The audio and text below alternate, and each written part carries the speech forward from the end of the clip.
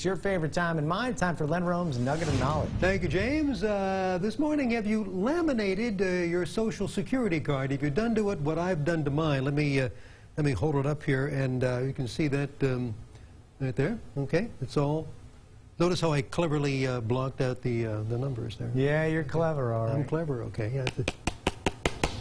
Laminated. Okay. All right. It seems. Is that on papyrus? Papyrus. It's on stone tablets. It seems like something responsible to do. You know, you keep it from slowly falling apart. It's just a piece of paper. As the decades go on and your life passes on. Yeah, it's called cardstock paper. Yeah, a little bit more, you know. Yeah. The Social Security Administration, the SSA, says please don't do this. Just don't do it. The government says the lamination on it, all right, might cover the many security features on your card. What features? Well, let's see. Let's roll some video for you now.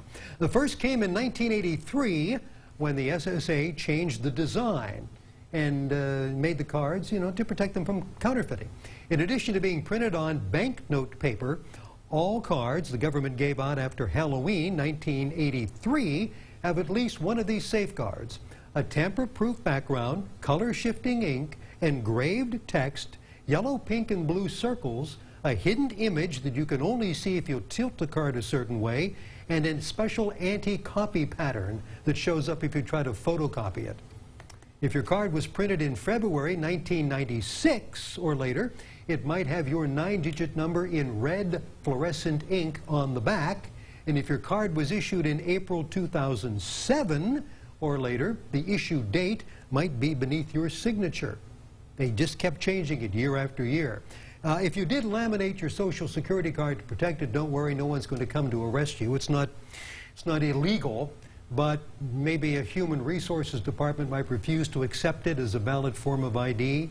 If you're trying for your next job, it could be for a hassle. So instead of laminating the card, stick it in a, you know, one of those baseball card sleeves, you know, or some other removable plastic case to protect it. But they say, please don't laminate it. Or do like I do and just lose it. Just lose it. You lost your card. I know the number. Well, okay. I know the number, so that's all I really need. So it's really protected. Because it's... Well, wait a minute. Who knows who might have it if you lost it? Sleight of hand. Oh, yeah. It's somewhere.